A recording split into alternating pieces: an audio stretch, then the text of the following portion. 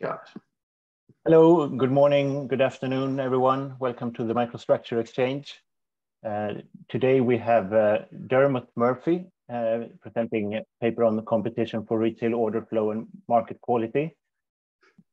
It's not Dermot, as we misspelled Dermot's first name in the email. Sorry about that. That's all right.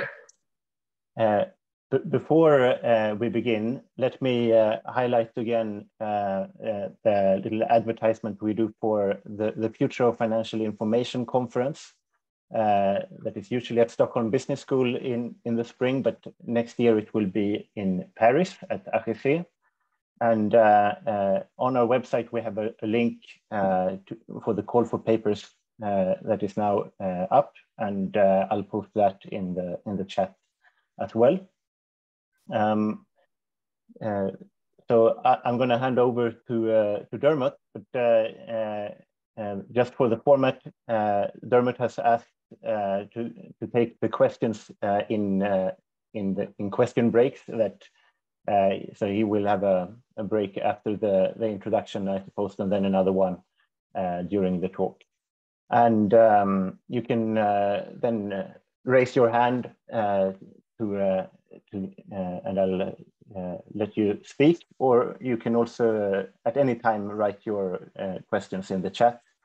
And Edwin Hu, who's the co-author here, he's also here, so maybe he can respond to questions in the chat as well. Dermot, the screen is yours. All right. Yeah, thanks very much for having me here today. So yeah, the title of the paper is Competition for Retail Order Flow and Market Quality. We're looking at internalization, basically, and how competition for that sort of retail order flow can ultimately affect market quality. So we take a competition angle in this paper, and I hope you find this paper interesting and learn something from it today. So this is with my co-author, Edwin Hu from NYU. So yeah, I'll go ahead and get started. Here we go. So anyway, let me first talk about the current state of retail trading in U.S. equities. So it is an increasingly important segment of U.S. equities markets. We estimate it's about 30% of all trading volume right now, which corresponds to about $100 trillion in trading volume in 2021. And much of this retail trading volume, if not almost all, it's facilitated by online brokerages such as Robinhood and E-Trade and TD and so on. And so exchange competition nowadays is intense. Like you have about, I think now you have 16 lit stock exchanges and 35 dark pools. But despite this, like retail orders, like quite often never see the light of day. What I mean by the light of day is that most retail orders, they are routed to pretty much 6 market-making firms. And this arrangement is called payment for order flow because these market-making firms, they pay the brokerage a small amount per share in exchange to have the order routed to the market maker. Now, 2 of these firms get quite a lot of the volume. Citadel and Virtu, they internally execute about 70% of all retail orders. So if it's about $100 trillion in retail trading in 2021, 70% of that is about $70 trillion. Or 21% of all trading volume. So that's quite a lot that is exclusive to Citadel and Virtu.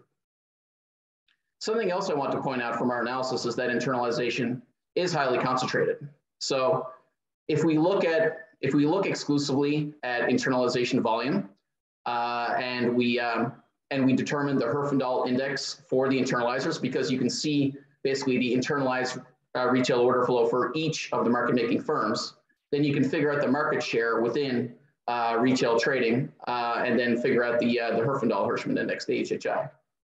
And we find that it is typically greater than 2,500. And 2,500 is an important cutoff, at least by the Department of Justice when it comes to mergers. They consider an industry to be highly concentrated if the HHI is above 2,500. Now, this is for mergers, of course, and that's different from internalization. But I thought that the numbers were interesting nonetheless. Something else that's interesting to note is that the HHI has increased quite a lot from 2018 to 2021. It's increased by about 450 points.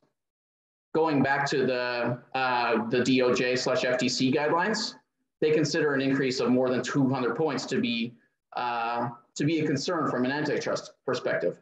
Again, it's from the perspective of mergers, but I thought that the increase of 450 points was still notable relative to their baseline of 200. So I included some graphs on the right here that illustrate some of these points. Like the top right graph shows that that the percentage of internalized retail order flow has grown since 2017. It's gone from about 21% to about 27% of all trading volume.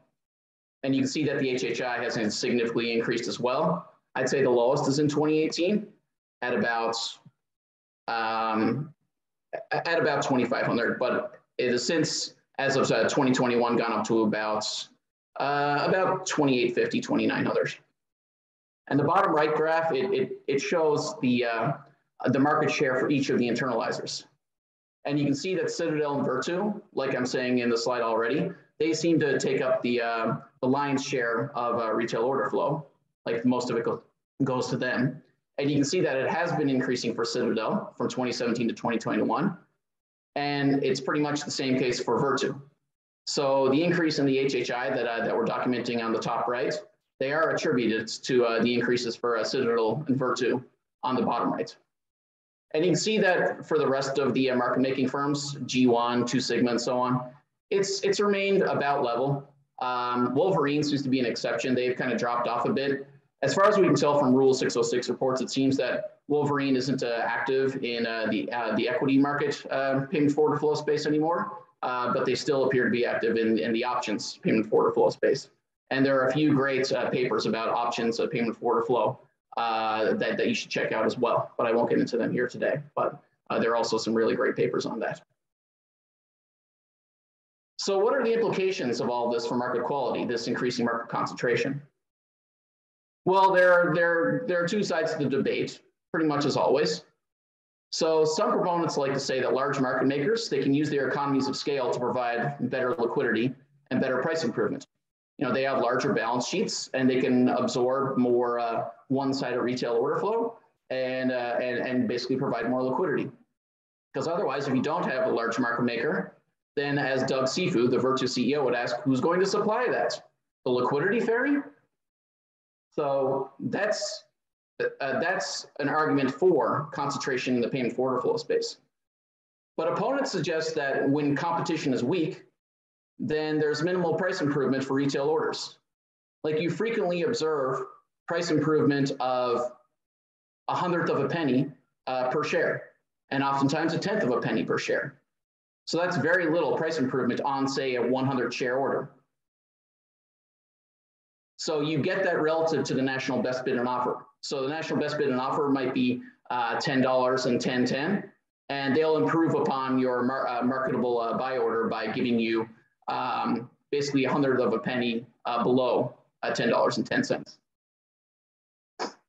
I would also say that this price improvement is unlikely to explain zero commissions. People like to talk about zero commissions a lot nowadays.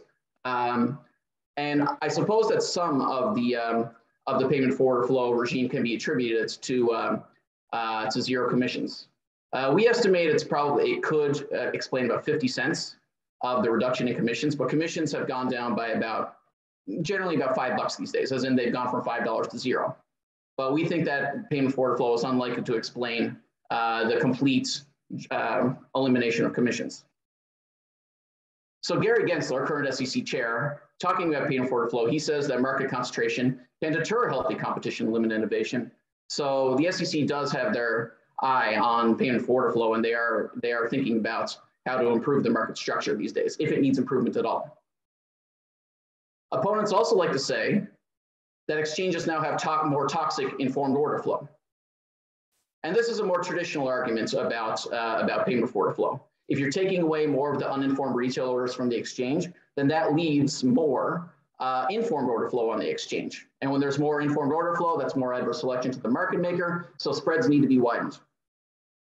The public market makers need to widen their spreads. But internalization the price improvement is linked to those spreads. So wider spread, slight price improvement, it sounds like that could make retail traders overall worse off if the spread is that much wider, even if there is some price improvement.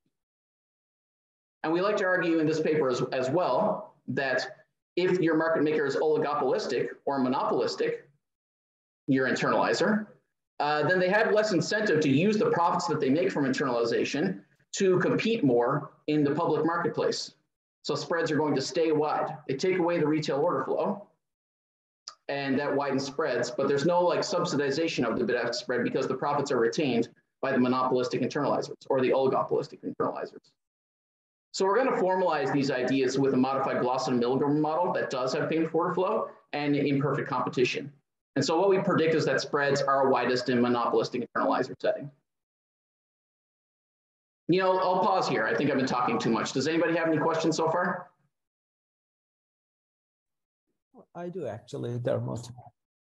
Can you hear me well? I can, yeah, thanks. Go ahead. So does the internalization also include the institutional trades, right? Because the Virtue and Stedel are also execute the trades from institutions. I mean, so we are talking about the payment for order flow, which is about retail order. And also these are the two big market makers who are executing large amount of institutional trades as well.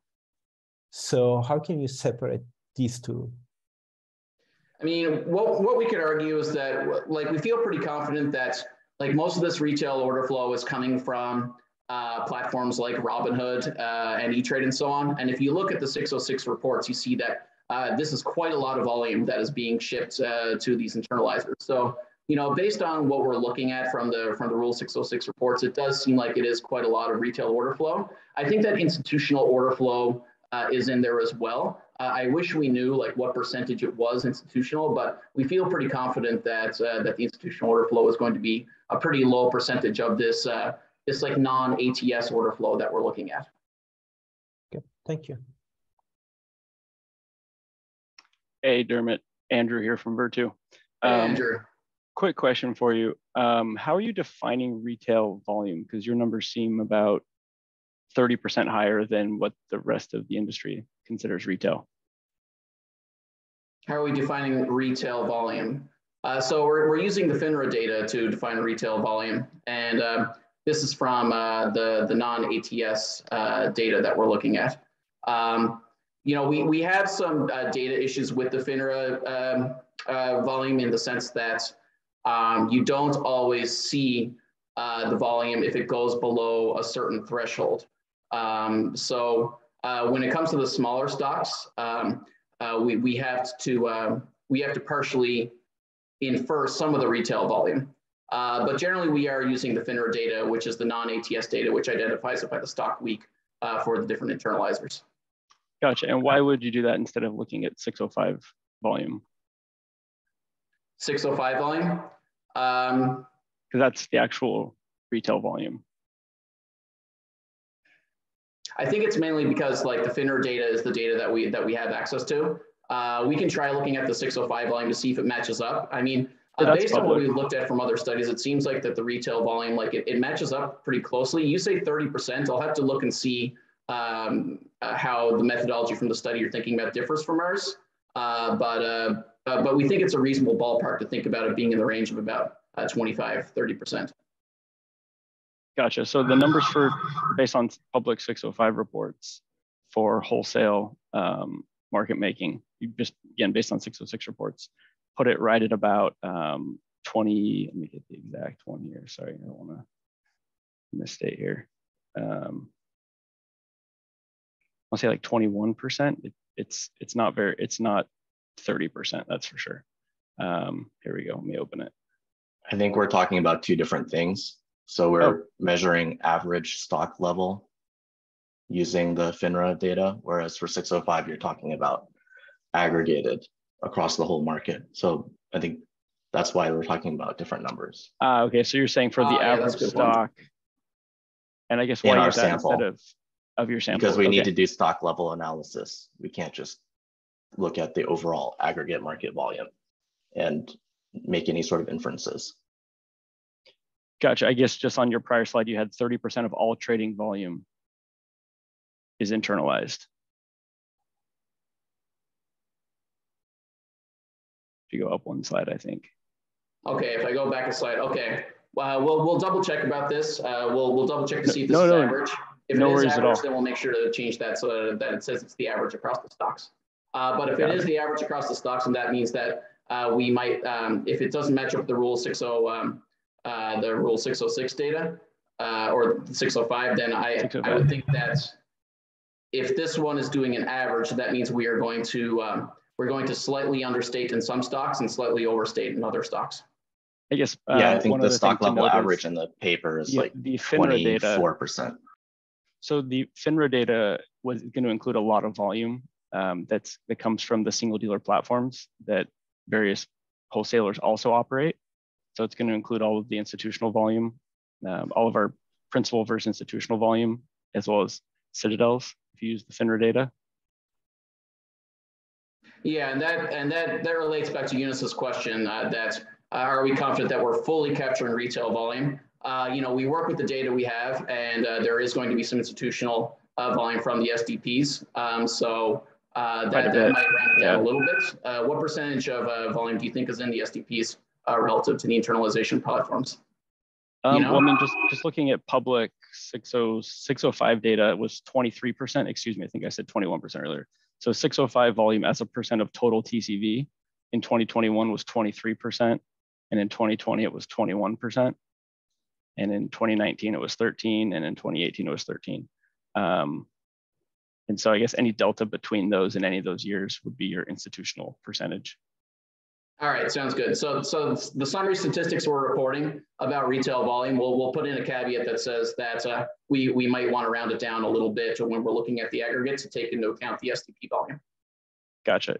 And then one other thing really quick, I apologize for hijacking a little bit here. You mentioned something about there's less incentive to compete to narrow the spreads on exchange. Yes. By wholesalers. I guess that's the connotation, is that there's an incentive to keep the spreads wide.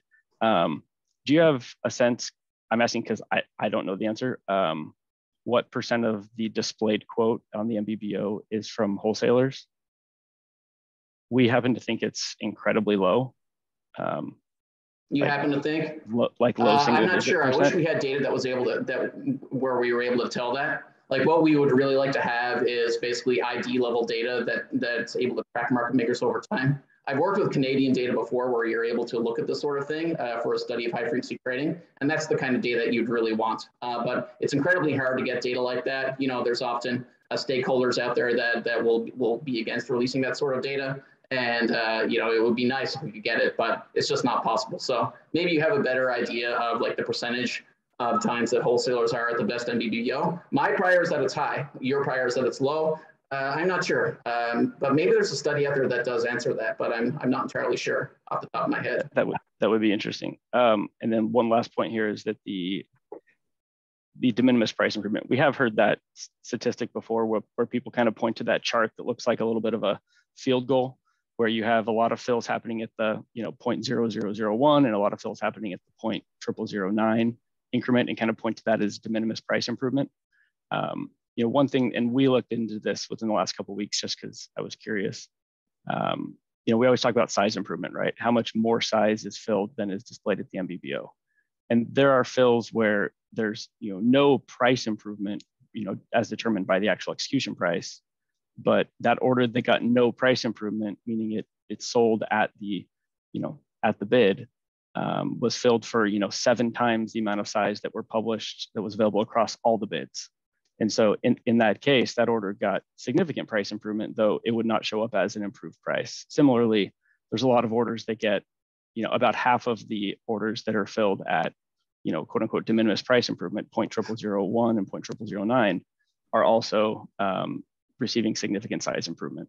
So just kind of, make sure we're looking at these things in multiple dimensions, not just the price, without taking that into consideration.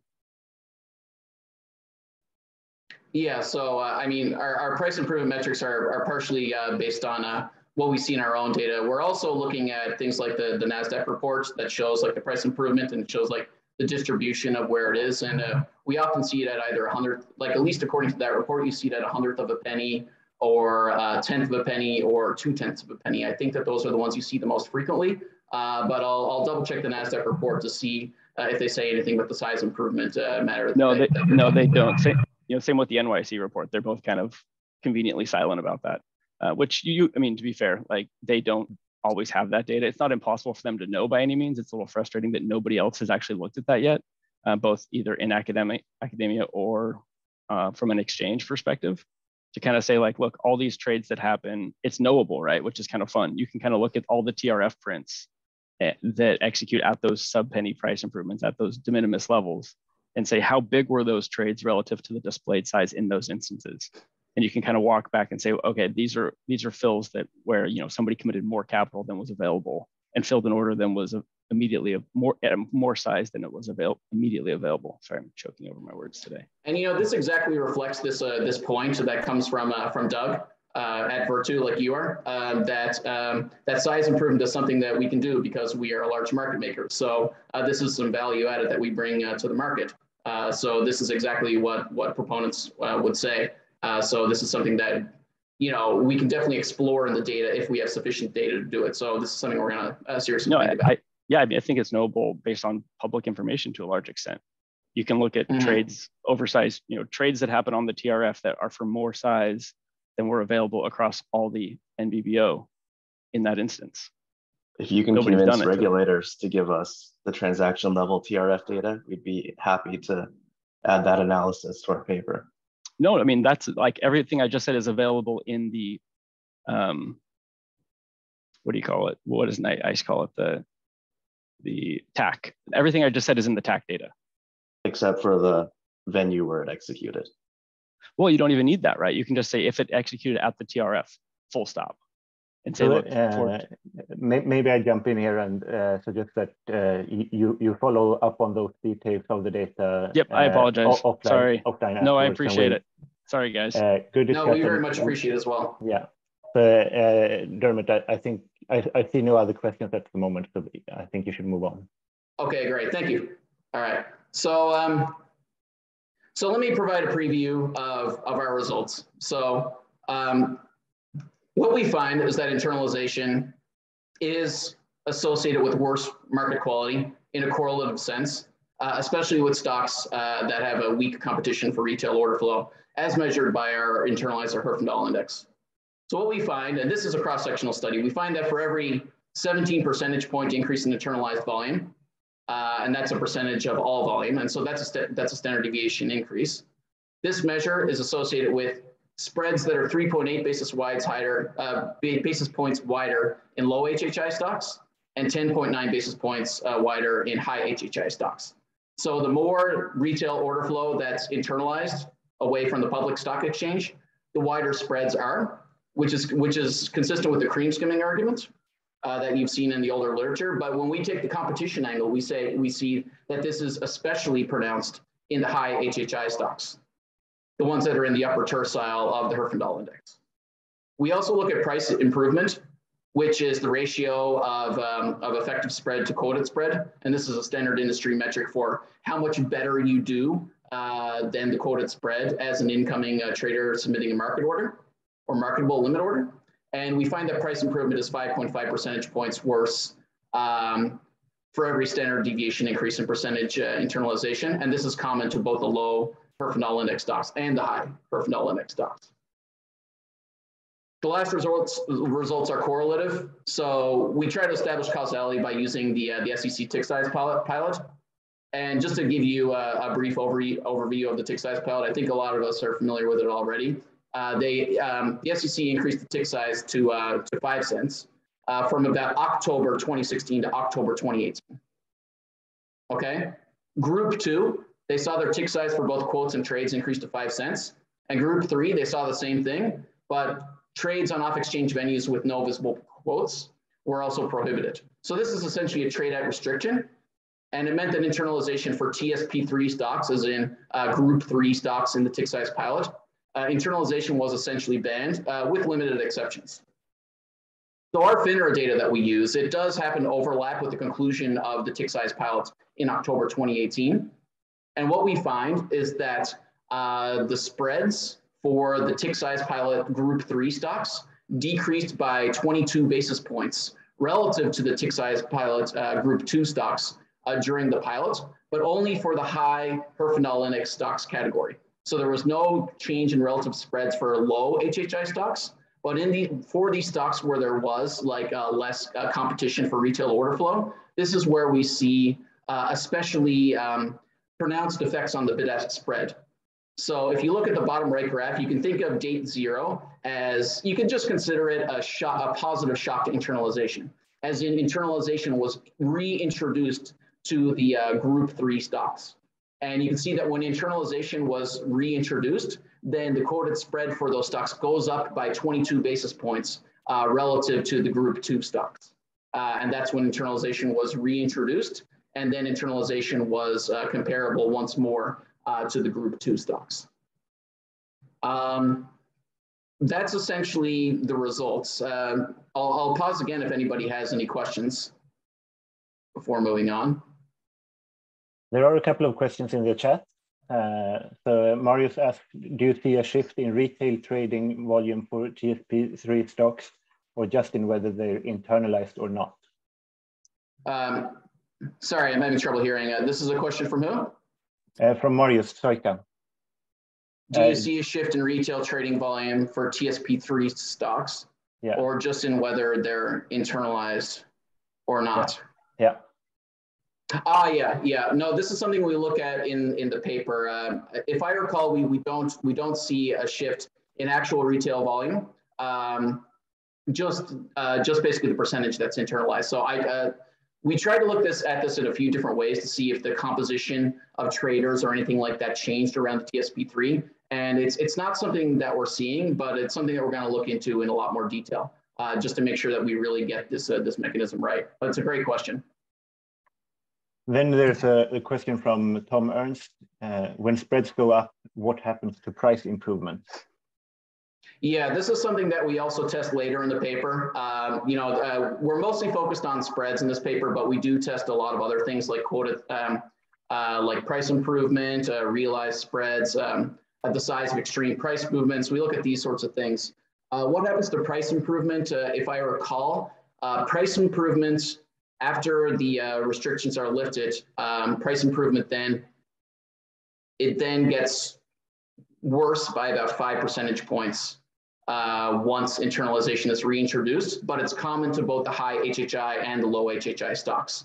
So I think what we notice is that the spreads get worse for the high HHI stocks only, but we see price improvement get worse for both the high HHI and low HHI stocks. And we're going to talk about some theory in a second about why this might be the case, but that's what we seem to find in the data. Okay, thanks. So one more question. Okay. Then I'll let you move on.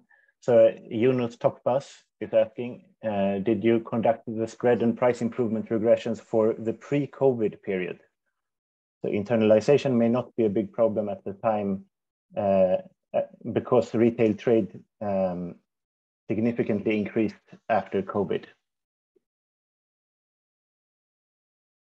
Right.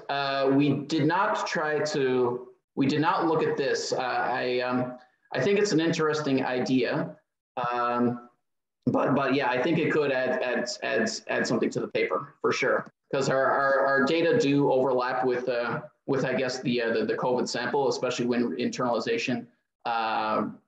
Especially when retail trading really took off. So I think this could be useful to look at as well. It's a great idea. Thanks. Good. So I think we can move on. There's another question in the chat, but maybe Edwin can look into that. Okay, sounds good. Great. Sorry, just give me a second here. Okay, so I'll go over the related literature really quickly. So I think that there's this really great paper by Haggerty McDonald that's from a handbook on industrial organization that's about competitive internalizers. In fact, I think they call them brokers in their model, but they show that they provide narrower spreads on their internal brokerage platform than the public market makers. But that's what happens when there's competitive internalizers. But when it's a monopolistic internalizer, they actually provide the same spread, which corresponds to price improvement when we're thinking about internalization nowadays. So this is a paper I highly recommend. You should check it out. It's a good one. Another great paper is Battaglia and Holden, where they think about a monopolist internalizer, and they earn a positive rent because they can choose to purchase non-professional order flow, as in the order flow that's the safest for them. But because they're monopolists, they only have to pay an arbitrarily small amount for it. So another great theoretical paper. And then there's some related empirical literature, that's about cream skimming, where these papers by Easley et al. And Bessenbeiter et al. They show that more informed order flow, cream skimming, is associated with more informed order flow and lower realized spreads. And then another paper by Carol Comerton-Ford, and she shows that minimum price improvement in Canada. So there's this minimum price improvement rule in Canada that was introduced that reduced dark pool trading, and it actually improved lit market liquidity. This was a pretty related study. We're taking the competition angle in this paper to show how some of these results can be more pronounced when you see a less competitive regime. So I'll go very quickly through the theoretical setup. We're thinking about a standard like one-period Glosson-Milgram model where the value of the asset, it's not known except to inform traders. And it can take one or two values.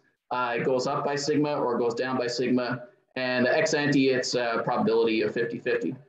So the informed trader arrives with probability 1 minus delta and will buy if it's VA, if they know it's VH, and sell if they know it's VL. And the uninformed trader otherwise arrives and buys or sells the probability 0.5. All standard Glosson-Milgram stuff.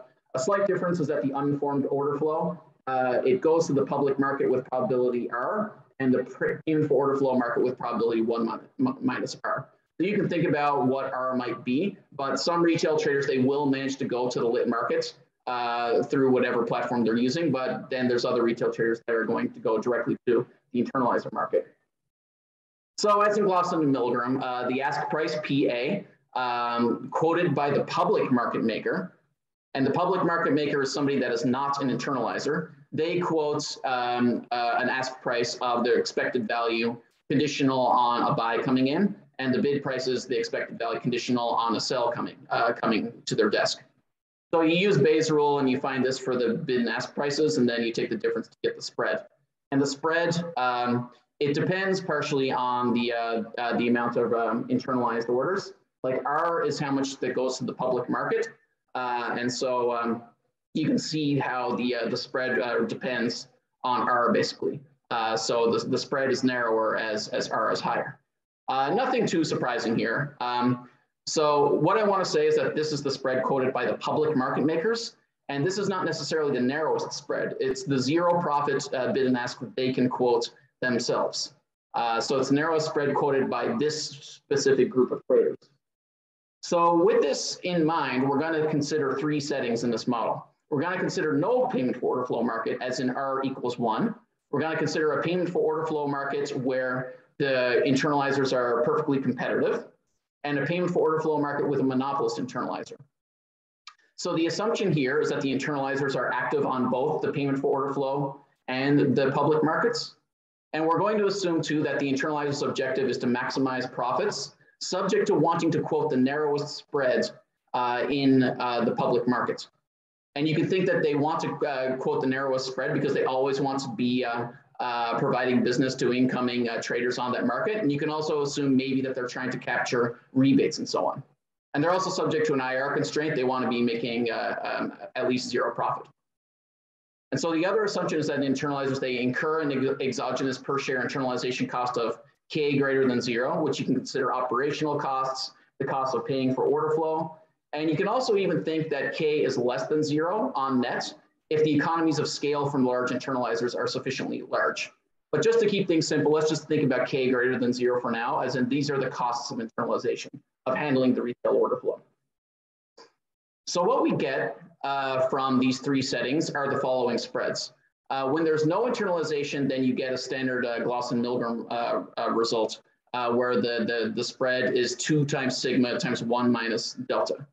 Okay, but then if you look at a limit order book with competitive internalizers, what's happening here is that, so when a fraction of the retail order flow goes to the internalizers, then the spread becomes this right here on this slide. But if the internalizers are competitive, then they're going to try to undercut each other in the public market. And if they undercut each other enough such that they are perfectly competitive, then they're going to undercut each other until it's a zero profit condition for them as well. And it's the zero profit condition to the point where the bid-ask spread is what it is in the no internalization regime plus what cannot be returned to the limit order book because of the internalization costs. So you can see that the spread is wider in this case because not everything that they benefit from in the internalization market is brought back and resubsidizing the payment for order flow market. This is the K that is kept by the internalizer in the form of having to having to pay for their operations and having to pay for order flow. Again, if you consider K equal to 0, then these are the same. But if you think that internalizers are providing economies of scale net of their operational costs, then you can even think of K as negative. And if that's the case, then the spread will actually be narrower than in the no internalization regime. But for now, we're just thinking about K as positive. Now, if you think about panel C, this is when you have a monopolistic internalizer. And so in this case, the spread, if you take away a certain fraction of the order flow, then you're going to get this spread here. And if the monopolist internalizer wants to be quoting the narrowest spread, then everybody else, the public market makers, are already at the zero profit condition with their bids and offers. So they just need to quote epsilon over over what the public market makers are quoting. That's all they have to do. And so therefore you get that the spread is widest in this setting as well. And because of zero profit conditions, this is guaranteed to be wider than the spread in panel B. So that's our main prediction here is that the spread is widest when you have a monopolistic internalizer. And so we think that if you have like more of a duopoly environment, then it's going to lie somewhere between the competitive internalizer environment and the monopolistic internalizer environment. But this is where we predict that the spreads would be largest. So this is what our empirical predictions are like based on this reasoning. Our first prediction is that the quota spread is increasing in the internalization rate 1 minus R. And then our prediction 2 is that for a fixed internalization rate, the quoted spread is higher under an oligopolistic internalizer regime, as in high HHI, compared to a competitive internalizer regime, low HHI. And then our prediction 3 is more of a reduced form prediction. This one states that as the internalization rate 1 minus R increases, then price improvement and market depth decrease, and the size of extreme price movements increases, especially for high HHI stocks. We think that the market could be more fragile for a high internalization rate under a monopolistic regime or an oligopolistic regime, because there might be some public market makers out there that might be disincentivized from posting liquidity as well, which could make the limit order book thinner. And we think that price improvement could be worse as well, because if it's a monopolistic internalizer, maybe they're not subsidizing the spread as well, but maybe they're also just not providing as good price improvement. So, okay, those are our empirical predictions. So I'll move on to the empirical results next, but I'll open the floor to questions again. Okay, so Josh, you go ahead. Yeah, thanks, Dermot. Sorry, I'm just, maybe I'm a bit slow, but I was struggling to understand the model. If you go back a slide, BBO spread, is this the spread on the exchange, or is this kind of some spread that's also taken into account price improvement? This is the spread on the exchange. Okay. So if we compare panel A and panel B, in the case where K is equal to 0, you get the same spread, and that feels counterintuitive to me, because I was thinking, well, in panel B, retail flow is getting pulled off of the exchange. That should make the exchange spread more toxic, and that spread should be wider. Do you see my question? Yeah, no, I do. So yeah, you're right. Like, this is what the spread would be if retail order flow was taken away from the exchange, this third equation here. But what we're arguing is that if the market makers, if the internalizers, who also act as market makers, are incentivized to use those profits to compete with each other to provide the narrowest spread on the exchange, then this is going to be the resulting spread. So they're going to take some of the money that they make from internalization to compete more with each other to provide the narrowest spread on the public market. So they're going to be making good profits from internalization, but they're going to be making worse profits from trying to provide the best spread in the public market, such that it's going to work out to a zero profit condition for these guys as well in the perfectly competitive setting. Okay, I guess I'll have to think about that more. I would have thought, you know, you'd want zero profits kind of market by market, you know, rather than, but I'll think. Yeah, no, it's a really good point. Yeah. Marius. Hi. One thing I'm struggling with here is the fact that R is sort of exogenous. So it's not that the internalizers are sort of picking the order flow, it's more that the order flow is coming directly to the internalizer. And, you know, to me, that's a bit confusing, but that means you can discern to some extent between informed and uninformed order flow. And also the more internalizers you have on the market, if you have more competition or less competition, the share of order flow that goes to internalizer is always the same. So they always compete for a fixed slice of the pie, instead of, let's say, internalizing the entire retail order flow, if there are more of them. You see what I mean? The fact that R is fixed is a bit problematic. I think I know what you mean. And this is something we thought about in the model as well, that internalization, like order flow from retail traders going through somewhere like Robinhood, it's going to be sent to internalizers, but internalizers can ship that off to the public market, so that they can maximize their profits by choosing R in a sense. And so that, I think that complicates the analysis. We're trying to think of here that there are some retail traders that they do use platforms where it is sent to a public market, whereas others are sent to a market where it is guaranteed to go to internalizers. But we are assuming in our model that the internalizers are going to execute against all of it. And I think that our model will largely capture what we're trying to say here, but they are going to choose to send some to the public market.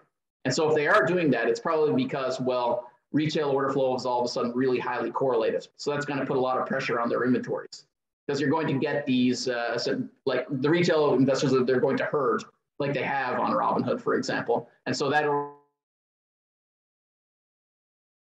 flow starts becoming a little scary. So you're going to have to start to step and ship some of that off to the public market. You're still going to get an adverse selection problem. We might even be understating adverse selection here, actually, based on that. But it's something that we'd like to see modeled in more detail. I think that this is very ripe for modeling in more detail, actually. It's really interesting to me. Okay, let's take one more question and then proceed. Sean. How is your model different from Parlor and Rajan, their 2003 paper in the JFE? Can you remind me about that paper?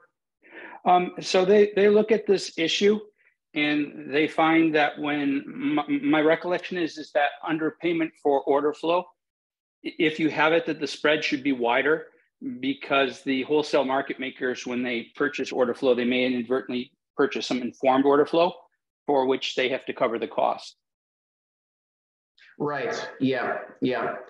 But it looks similar to. I can't comment on your C, but the message is reminiscent of your panel B versus A. Oh, for panel B versus A. Yeah, I'm sure there's some overlap there because this has more to do with a traditional cream skimming model, except for the fact that some of the bid-ask spread is re-subsidized. Basically, like you take away retail order flow and it makes the spread wider, but then competition makes the spread narrower again as those internalizers also compete on the public market. So it's something that we haven't seen a lot, that it's an internalizer that can also be active on the public market. Like they're playing two roles here.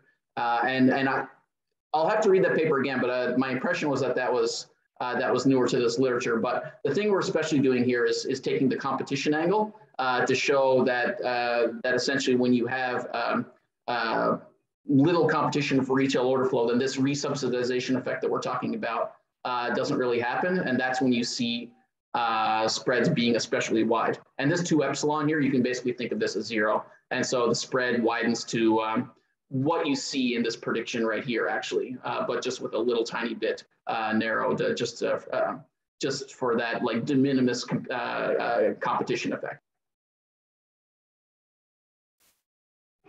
Okay, great, Dermot. I suggest that we keep the rest of the questions until after Dermot has concluded, so that we have time to finish on time here. All right, sounds great. Thanks.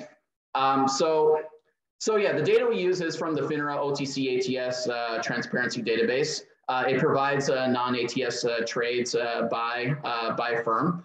There is going to be some STP volume in there as well, but I think the lion's share of it really is the retail order flow, like based on what I see from Rule 606 reports.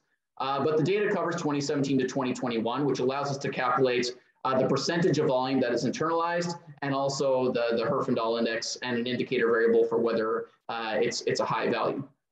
We also use the TAC ID database, which helps us to calculate some of our dependent variables, such as effective spread and depth, volatility, and so on and so on. So we have some summary statistics here about internalization, and here are the graphs that I talked about earlier. HHI generally floats around 2,500, gets as high as about 3,000. And you can see that Citadel on average, according to our sample, executes about 37% of the volume that we're looking at from FINRA, whereas Virtu executes about 27%. And the average weekly volume is about $400 million. So our baseline tests are going to focus on this percent int independent variable, and we're going to be interacting it with the high HHI independent variable. And we're going to see how these influence market quality outcomes. The ones we're especially interested in are the quoted spread, like the percentage quoted spread, lower is better for traders. And then ESQS, which is the ratio effective spread to quoted spread, which is a standard industry metric for price improvement. Essentially, if that equals 0.95, it means in general that trades do 5% better than the quoted spread. Lower is also better for traders. So, before we move on to those regressions, we do look at results by internalization quintile. And you see that percentage internalization, it ranges from 10% to 60%. HHI goes up, like it's positively associated with the internalization quintile. And it appears for the most part that the higher you go in the quintiles, the more is executed by Citadel and Virtu. It's especially monotonic for Virtu, it seems. And then the market quality statistics, you see that quoted spread is widest in the highest internalization quintile. That's monotonic. Price improvement gets worse as you go up in the internalization quintile. And we have some other results for basically like the realized spread, which is the profits, which is like the gross profits retained by the market maker. And we have NBBO depth and extreme price movement size, which for the most part all seem to be going up as well. Depth, it's a little more mixed. But in terms of the regression that I was talking about 2 slides ago, we do indeed see that that the higher your percentage internalization rate is, the higher your quoted spread is. But it's especially true for the high HHI category. So that's where we really see a market quality effect as a function of competition. But when we looked at price improvement in the form of effect of the quoted spread, then you see that the higher your percentage internalization, then the worse your price improvement. But there is no incremental effect for the high HHI stocks. And so I'll provide some quantitative and like economic interpretations later, but this is essentially what we find here. So like I was talking about earlier, we want to address the whole issue that these results are pretty correlative. So we want to try to establish a causal connection. So we are using the SEC size pilot. We might not have causal results because it's possible, for example, that riskier stocks will have higher spreads and they might attract more retail volume. So the inherent riskiness of the stocks could be driving the previous results. But we use the SEC tick size pilot. There are 4 different groups of 400 stocks each. They did random stratified sampling so that the distribution of the stocks were similar across test groups according to price, market cap, and volume. Control group is tempting to use because they call it the control group, but it's not what we're going to use. We want to use test group 2 as the control group because they increased quoting and trading increments by 5 cents. And so did test group 3, but then test group 3 threw in the trade at restriction as well. So the difference between test group 2 and test group 3 is just going to be that internalization restriction. And so what we do indeed find is that the internalization rate is a lot lower for the test group 3 stocks during the tick size pilot. But after the tick size pilot concludes, then the internalization rate increases back to the level that's comparable to the TSP2 stocks. And it seems like we're not surprised by the balance between TSP2 and TSP3 because they were matched on some pretty important characteristics like price, volume, and market cap. But we do compare things like the percentage internalization and HHI and so on outside of the tick size pilot, and everything is pretty comparable. So I think that we have a pretty balanced sample here. But having established like what happens to internalization for the test group 3 stocks, we then like run this sort of regression, right? Where we're going to look at basically the market quality metrics, like how they change after the conclusion of the tick size pilot, so as indicated by the post indicator variable. So we're going to be interacting the post indicator variable with TSP3, which is an indicator variable for stocks in TSP3. And if that equals 0, then you're in TSP2. So this sample consists of just the TSP2 and TSP3 stocks.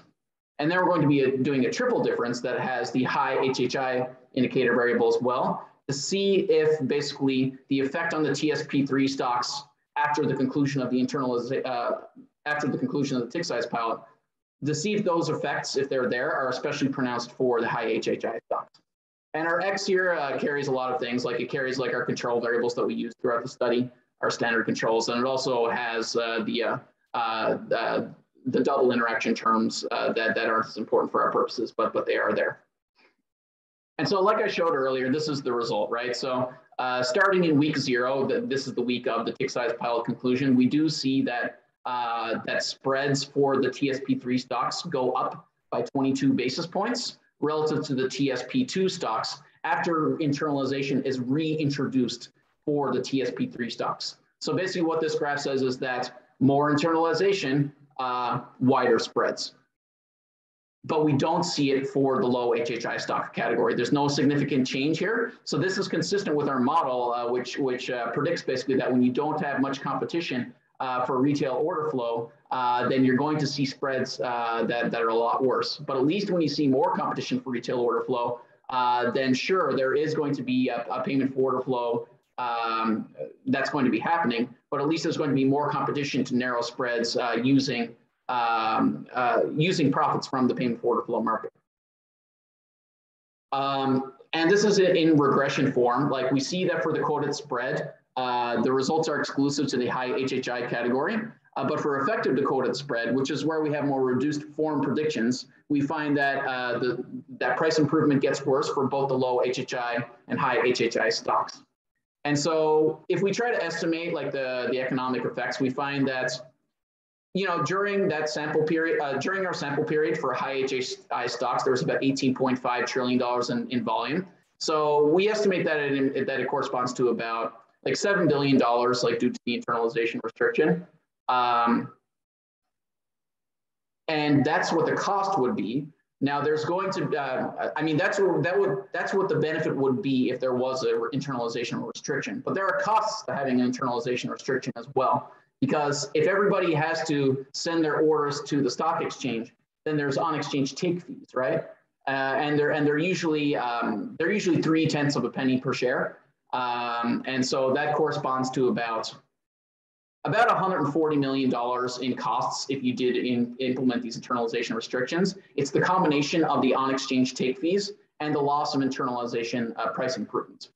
If you think that the payment for order flow ultimately trickles down to the consumers through the broker, then you can add another maybe 10th or 20th of a penny to that. But it might increase that 140 million to maybe 180 million or so. But my main takeaway here is that the costs of the internalization restriction, they do appear lower than the benefits. So the spread benefits of the internalization restriction, at least based on these tests. We have a few other tests as well. We look at realized to effective spread, which is essentially like a proxy for the profitability, the gross profitability of the market maker relative to the effective spread. And we find that after the internalization restrictions are lifted, public market makers lose about 6% of their profits. Not too surprising here. This is cream skimming, so it's going to be a lot more dangerous order flow on the exchange. And so basically, it's going to be less profits for the public market makers. And we don't see any significant change for the high HHI category in this case. And finally, we look at depth and the size of extreme price movements, like the 99.9th percentile of price movements. We see that depth, there is like a decrease in depth once internalization is reintroduced. It's not really statistically significant, which is kind of reflecting our internalization quintile analysis from earlier. But we see that there's a very weak decrease. But at least with extreme price movements, we do see that there's a significant increase in the size of extreme price movements after the internalization restrictions are lifted. But it seems to be confined to the high HHI category.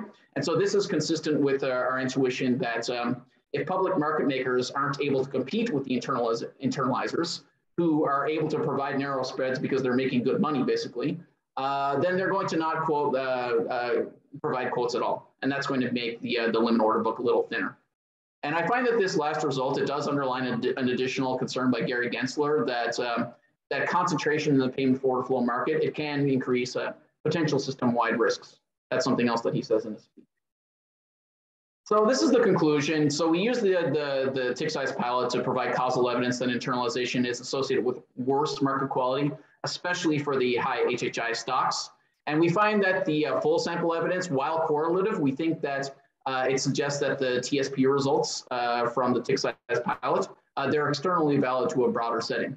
So we don't necessarily suggest that internalization should be banned or significantly restricted, because the system can provide benefits. It's allowing retail traders to avoid on-exchange take fees, and it may have partially contributed to, I'm guessing, 50 cents possibly in the reduction in commissions in recent years.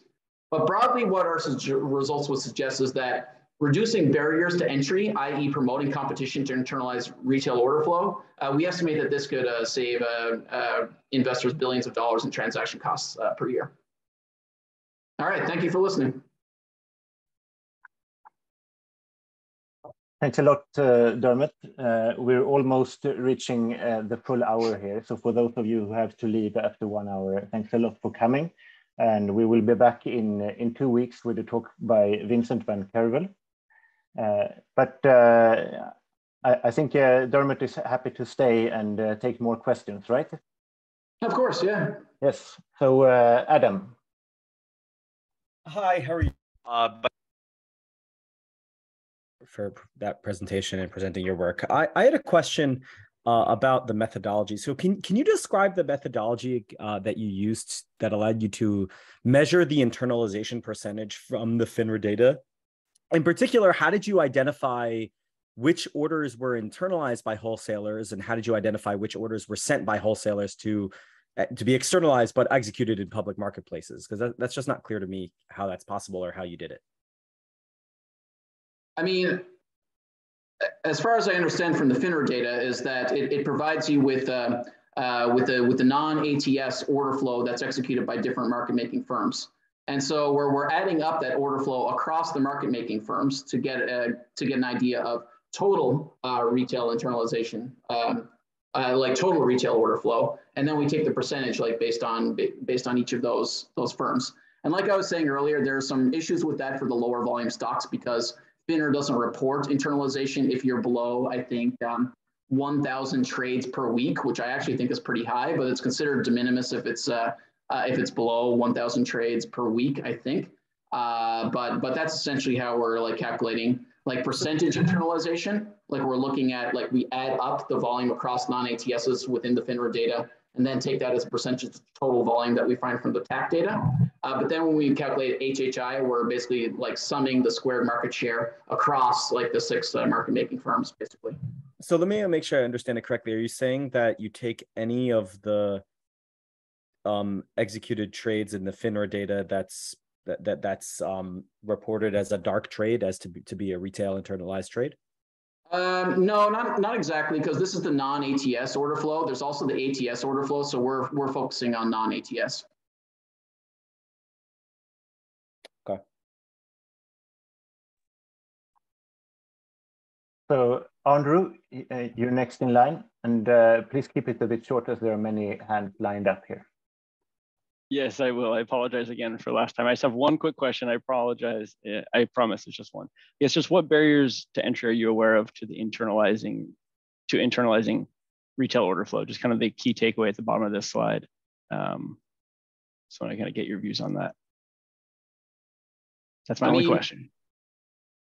I mean, my impression is that it's not like somebody like myself could try to internalize retail order flow. It would be nice if I were able to go onto a broker platform and check off a box that says, I would like to essentially place this order and wait for a retail trader to come along, and then we can agree to trade maybe at the midpoint instead of me trying to like profit from the bid-ask spread. But if I can find another retail trader and execute at the midpoint instead, kind of like a dark pool, but just with ease of use through a platform like Robinhood, then I would be all about that. That would be great. So that would be kind of me competing for a retail order flow by saying that that's something that I would like.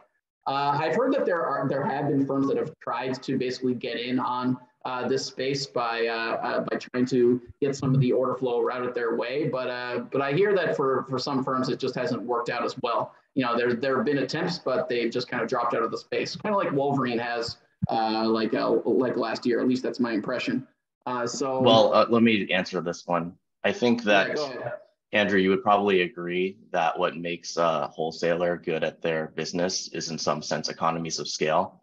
And so kind of building up the scale can be difficult for new entrants. There can be high fixed cost of entry to build the order routing systems that Citadel and Virtu have. And then there's the other issue of building a track record of executing retail orders in a way that can prove to retail brokers that you're going to be able to handle their order flow well. And, if you've never executed retail orders before, you don't have a track record to show folks. So, we'll see. These things might change. Technology can improve. And we're starting to see new entrants like Hudson River Trading is going to get into this business. So maybe Jane Street's there up could to be like 13% now. Exactly. And Jane Street is a very good trading firm. Two Sigma also is in this space. They're a very good, reputable trading firm. So technological changes may result in increased competition. And if that happens, then perhaps no regulatory changes need to occur. But, given what we see right now in the data, the concentration of in the non-ATS executed volume is very concentrated according to most conventional measures. And so, we've seen that Doug has welcomed competition in this space, and we think that's very productive. Yeah, no, absolutely. I think, it's always a temptation to see concentration and assume a lack of competition. But, to your point, it's a very scaled business with high fixed costs and high expectations of service. The SLA, the implied SLA expectation from the buyers of the wholesaling services are very high. I think it's something that they can demand that because the competition is so stiff. But I see your points. Thanks for taking my question, guys. Yeah, thanks. Josh. Yeah, thanks. Thanks for the interesting talk. One more clarification question about the model. So if I was following correctly, it seemed like in the model, kind of the way you were thinking about it is that concentration in the internalization market is perfectly correlated with concentration of on-exchange market making. And I guess my first question is just, is that right? Did I get that right? Sorry, can you say that again? The concentration in the internalization market. Yeah, in your model, is the way you're kind of thinking the model that the concentration in internalization is perfectly correlated with concentration for on-exchange market making. Is that what's going on in your model? Is that how you're? I think that's something that could be inferred from the model actually, because if there's more concentration in internalization, then it basically means that you have more profits for competing to provide the narrowest spread. And that means that, at least according to the model, it means that you are going to be the market maker that basically provides liquidity in the public market more often. Now I think Andrew had a question about this earlier. I would love to see like what percentage of orders are executed in the public, like in the limit order books by this firm, that firm, and that firm. I think that would be really great to see, because I would especially love to know concentration for liquidity provision in the public market. I think it'd be extremely valuable to know that, but I don't know what that percentage will be, but our model suggests that it would be more concentrated in the public market if there was more concentration in the internalization market. Okay, but so in the model, like at least in the model, the answer is yes. Did I get that right? They will be when you're looking at the regime with, yeah. So when there's more concentration, they'll be providing the narrowest spread, so that it's going to be especially low concentration. Yeah, for sure. The prediction of our stylized model. Are there any other questions out there now? Yes, Andrew. Thank you. Just curious how, we talk about wholesaling and internalization, and it's often, implicitly tied to payment for order flow. What about the brokers? There's 250 brokers in the US that Virtu services, and only 10 or 11, I think, Adam, correct me if I'm wrong, charge payment for order flow. So what about big, blue chip brokers like Fidelity, Vanguard, et cetera, that send flow to wholesalers because of the execution quality they receive, and they do experiment statistics. They look at a lot of metrics. Just kind of curious how that ties with the notion that they may not be doing the best by their customers. I mean, we're not saying that they're not doing the best by their customers necessarily. Like, we're saying that this is, like, at least according to our model, the equilibrium that's here is that you're going to get wider spreads with a little price improvement. And we're wondering if there's a better equilibrium where there are narrower spreads and not as much price improvement, perhaps. And I think that you could be better off in an equilibrium where there are narrower spreads with less in price improvement than very wide spreads with more price improvement, whatever that price improvement might be. Maybe it's 1/100 of a penny, maybe it's 1/10 of a penny, maybe 2/10 of a penny. So to your question about places like Fidelity, right, that don't charge for payment for order flow, I mean, this is still retail order flow that's being diverted away from the public exchange. And there are debates to be had about that. I mean, if it's diverted from the public exchange, then you get more toxic order flow, which widens spreads. But you are also avoiding like on-exchange take fees. And I also wouldn't want to see something like an exchange monopoly either. So I think that I can't fully predict like why Fidelity is acting in this way, like why they would want to send order flow without getting any payments. It must be because they think that that's the best execution, but that's based on the equilibrium that we're in right now. That could be the best execution that they can get in this equilibrium. But what we're saying is that, like, if we were able to increase competition in this space somehow for retail order flow, then could we be in a different equilibrium that would make traders better off? And I guess what would the trade-off be to get into that equilibrium, right? Any sort of... there could be costs associated with that. I mean, I know that Gensler and the SEC, they're talking about the possibility of auctioning off retail order flow. We're not taking a position on that sort of thing, but they are thinking about ways to increase competition for retail order flow. And this auction system is one way that they're thinking about. Like I said, we're not taking a position on that approach, but there are thoughts about how to attempt to improve competition for retail order flow. And as you mentioned, there's trade-offs with any change, right? And any change holistically to anything, whether it's anything we're talking about or topics we haven't even discussed today. Like, changes have trade-offs, right? There's implicit inherent trade-offs in there, whether it's a trade-off to competitors, to investors, to competition among venues, competition on a venue, stuff like that. Those are all things to be considered. So cool. Yeah, and we think about trade-offs in this paper, and we do look at the costs and the benefits. We can think more about other possible costs, but at least based on what we've looked at so far, we think that the benefits of competition outweigh the costs. But if we can think about more of the adjustment costs, then that could be useful as well, I think. Yeah, I mean, I think fundamentally the benefits to retail come from segmentation, right? And any sort of change should, in my view at least, preserve that segmentation for retail. Even if we open up more competitors, more ways for retail people to interact with retail. You mentioned earlier, the ability to post to wanting to trade at midpoint. That is something that people can do today.